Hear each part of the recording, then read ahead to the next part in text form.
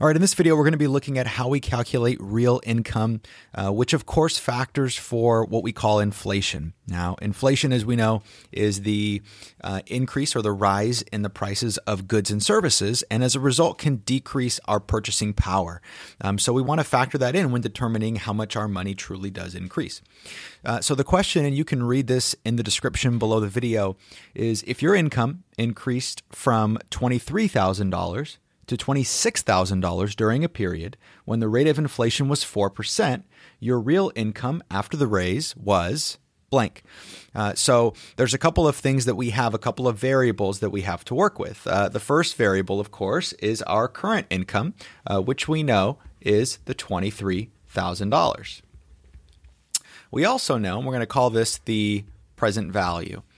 And we also know that our income is going to increase to $26,000. And so this is the amount of money that we're going to have after our income rises. And of course, we know that the inflation rate, which I'm going to denote as a little I, is 4%.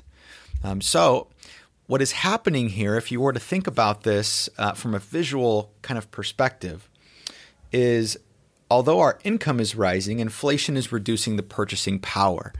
So if you were to think of this as a kind of linear line here, and if our income is increasing, and this is $23,000, and over here is $26,000,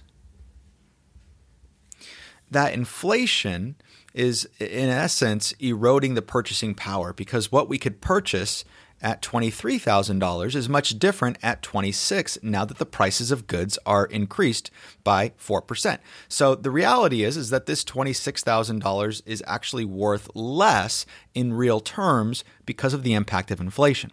So the easy way to do this calculation, and it's very simple, is we're going to take the future value of our currency, which is going to be $26,000, and we're actually going to go ahead and divide that by the inflation rate. Now, if you divide it by 4, you're going to get a very interesting number, and you're going to lose any ability to infer what it actually means.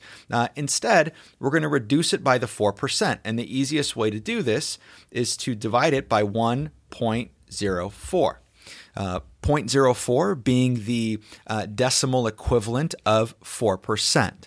Now, if you do that and run through the calculations on your calculator, you're going to get $25,000.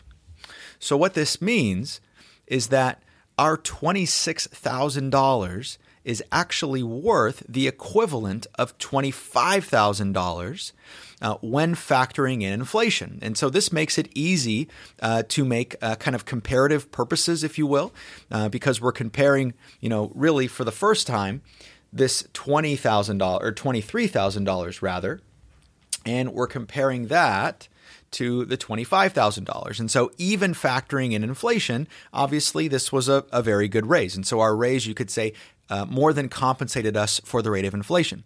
If, for example, the real income after factoring in inflation was about $23,000, then you would say that really our raise really just kind of put us in the same financial position due to the increased price of goods and services.